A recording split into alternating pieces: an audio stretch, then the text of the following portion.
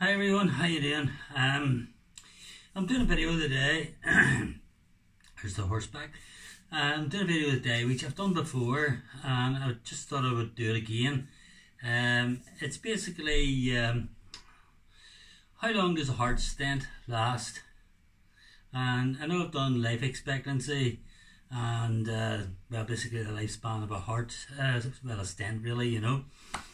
Basically there's two types of stent. There's the bare metal stent and there's the drug eluting stent, which is what I got put in 2008. One stent, right? Don't be fooled with the two fingers, it's just a bad habit of mine. One stent, right? It was put in 13 years ago, so I'm now getting into my 14th year with my stent. So I've beat quite a lot of stats. I'm sure a lot of you have been Googling. If you've just come out of hospital, if you've had a stent, fair play, hope you're doing well. Don't be believing half the crap that you'll see in Google, because it's not true.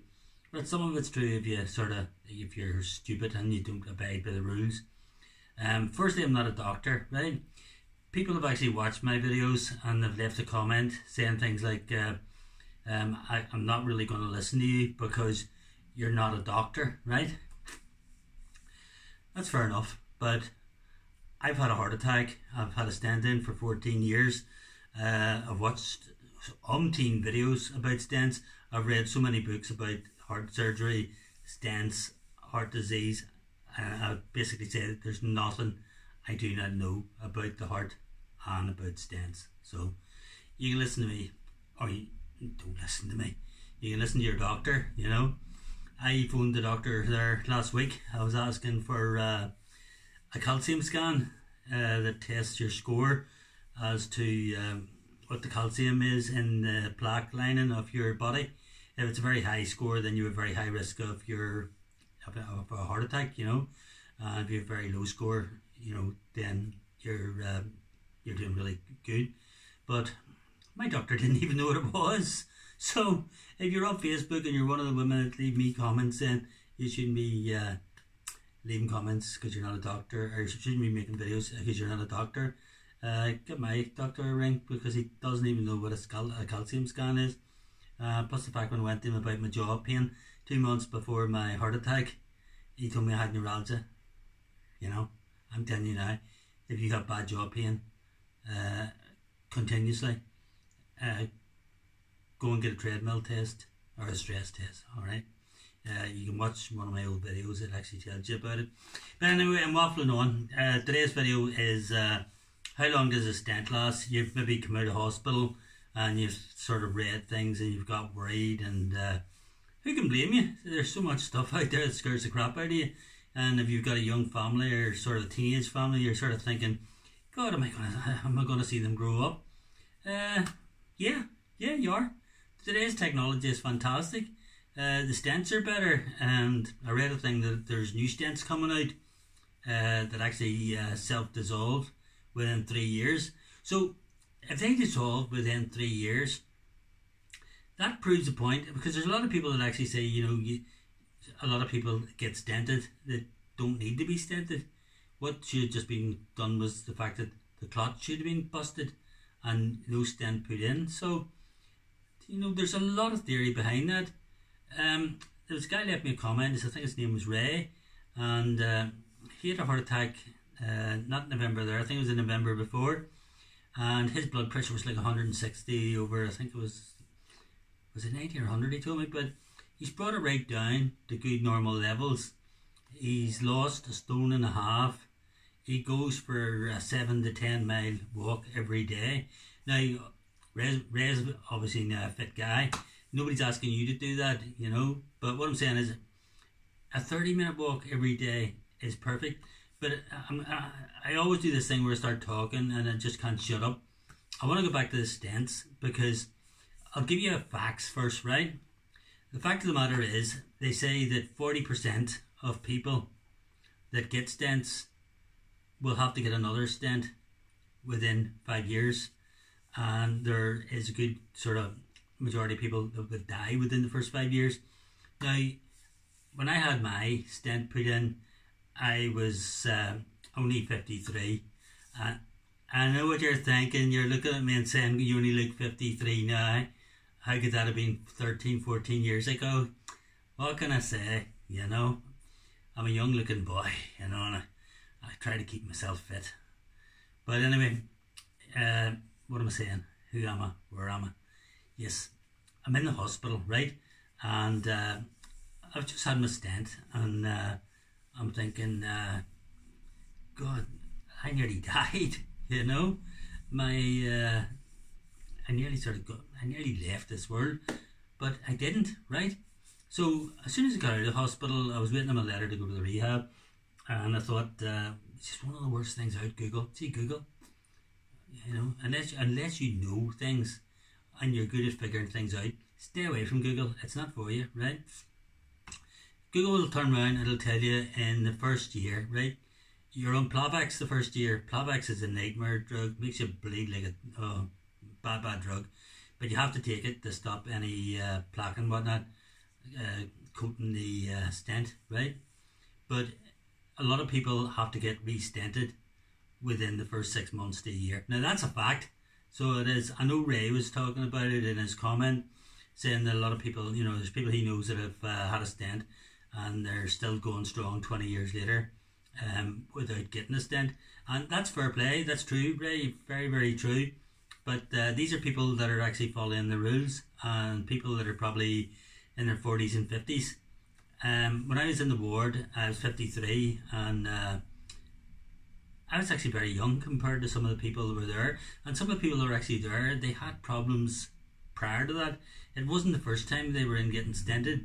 They were sort of in for their second stent. There was a guy that sort of had like a cancer operation a year or two beforehand. So they all had sort of like, you know, problems as it was.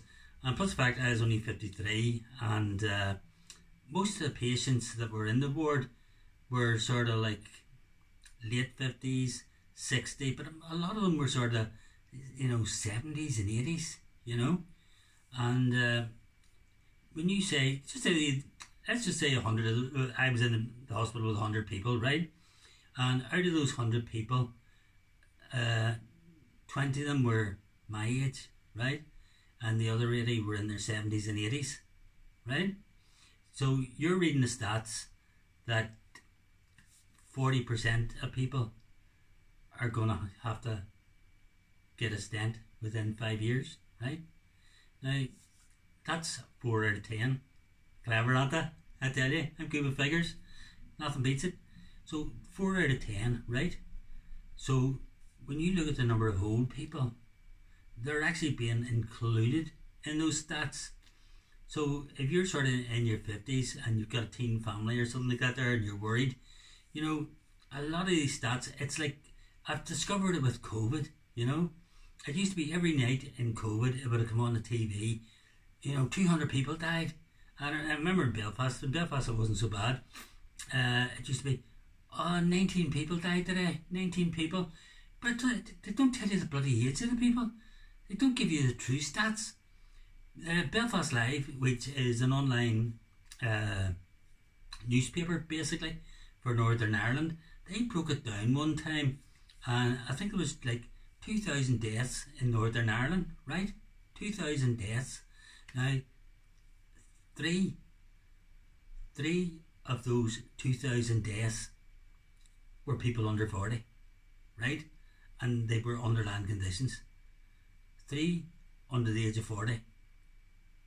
Now, what's that tell you? What's that tell you? The older people die. Now, this isn't a new thing, and if you're sort of 80 and so on and you're watching this channel, fair play to you. You know, it's good to see you're on the internet at your age. But I mean, I am 67, right?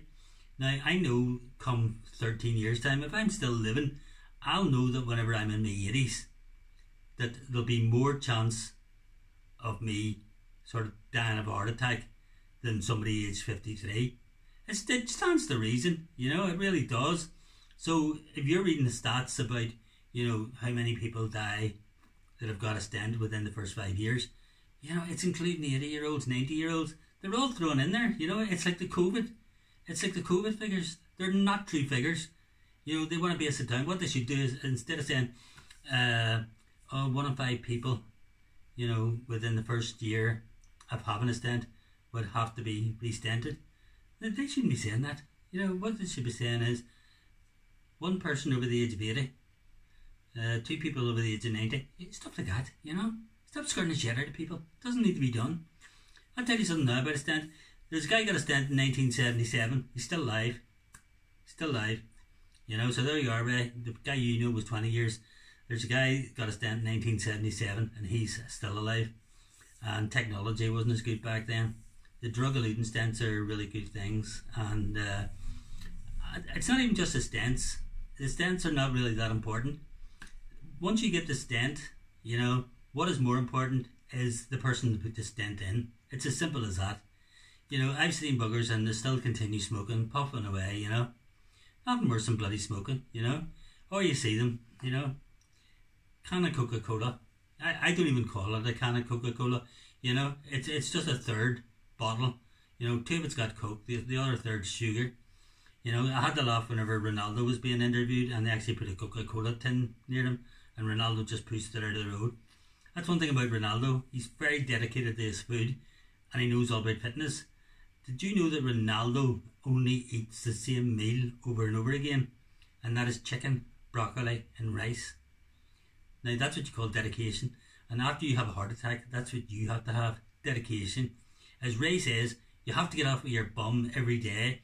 The Heart Foundation, they say that you should exercise at least 30 minutes a day for 7 days a week. Well, basically they say 150 minutes a week.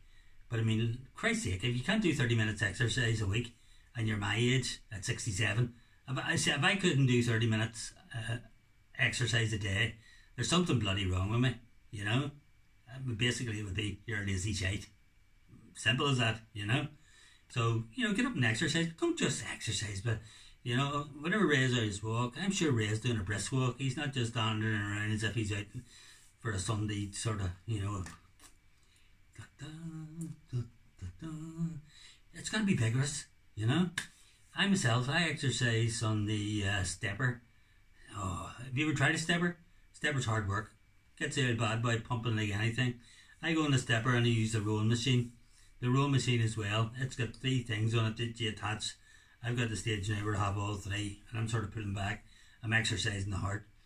But, you know, get yourself a Fitwatch. By the way, I'm definitely going to do, I keep saying it, I'm definitely going to do a video on the Fitbit watch. It's got absolutely everything that you need, including, you know, tells you your heart rate, stuff like that there. And it actually tells your, hands up if you know what HVR is. You don't, do you? It's your heart variable rate. And you take it at night.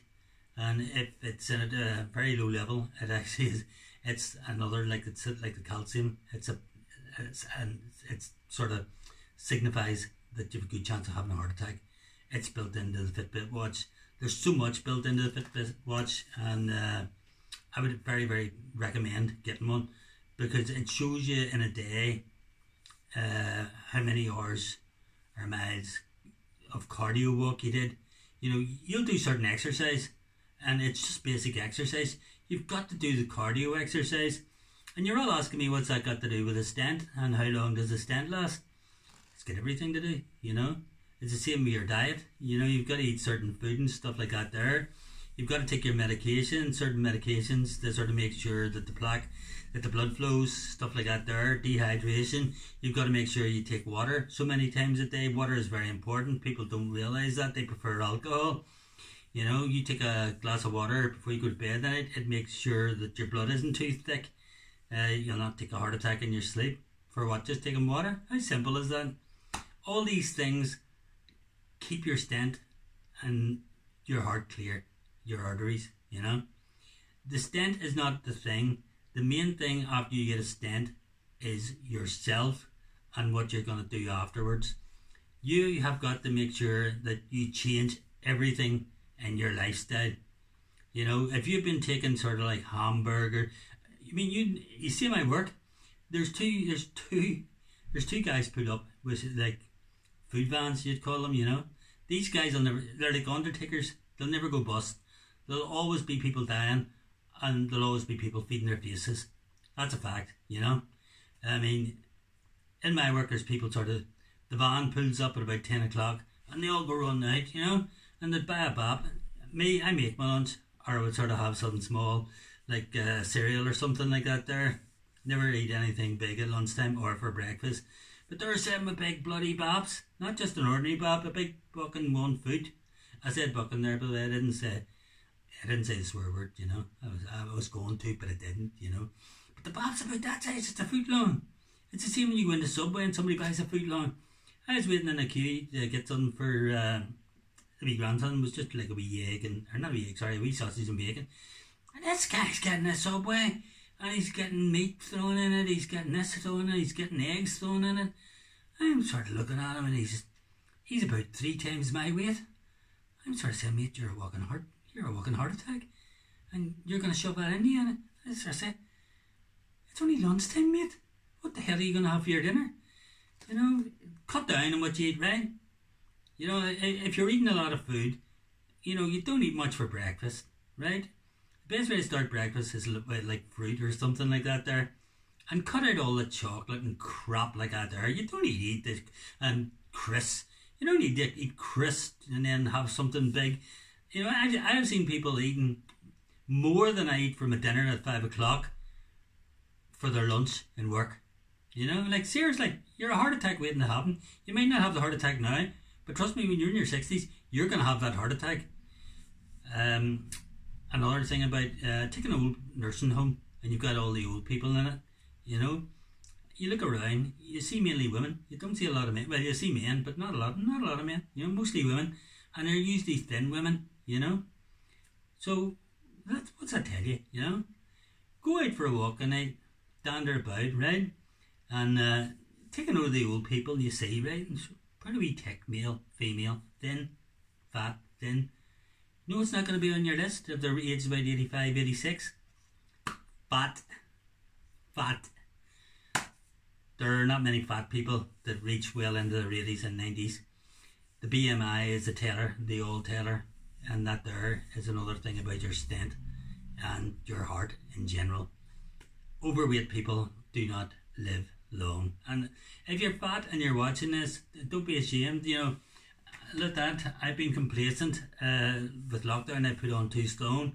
I've become a big fat slob, but I intend to do something about it, because if I don't do something about it, 100% I am going to end up back in hospital. That's a fact. You know, heart disease and obesity. Heart disease takes no prisoners. It just wipes all the obese out. That's a fact. It really is a fact. People can turn around and say, oh, but I know such and such. So, and what? Obesity is not good for heart disease. Smoking is not good for heart disease. Bad diet, eating too much crap is not good, and too much alcohol is not good. Dehydration is not good because it puts up your blood pressure. It also puts up your heart rate. That is a fact. And I'll tell you what you can do. If you have a smartwatch, don't drink water for about 4 or 5 hours and see how high your heart rate goes up, and test your blood pressure. Your blood pressure will go up. And then drink a couple of glasses of water and then test your blood pressure an hour later. It'll come down just like that. Now, you're wondering why I'm saying all this and how long a stent lasts. All those factors are what makes your stent last. You've got to do all those things to ensure that the build-up of plaque does not happen, because that is that's what will block your stent and kill you in the end, you know. So look after your stent, my friends. Don't really look after your stent. Look after yourself. You look after yourself. You don't need to look after your stent. I've been doing the right thing for the last 14 years. Still here, you know. I thought I was only going to have like three years at the most when I had my heart attack. I was like, what, 53? I said, God, I hope I reach 60. My dad died at 46. I hope the hell I lived to him 60. I did. 60, 70. Imagine if I lived to 70. I tell you one thing. You see, if I do live to 70 and some bugger buys me, you know, one of those mugs, congratulations, you're 70. I'm going to hit him the biggest kick up the balls. I really am. And excuse me for saying that. I shouldn't really say things like that on YouTube. But I will. Who the hell wants to drink a cup that says congratulations, you're 70?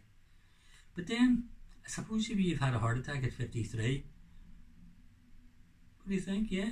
Congratulations, you're 70? There's always that side of it, isn't there? As Monty Python once said, always look on the bright side of life. Da-da, da-da, da-da, da-da. That's another thing. Good attitude, good mental attitude will see you a long way.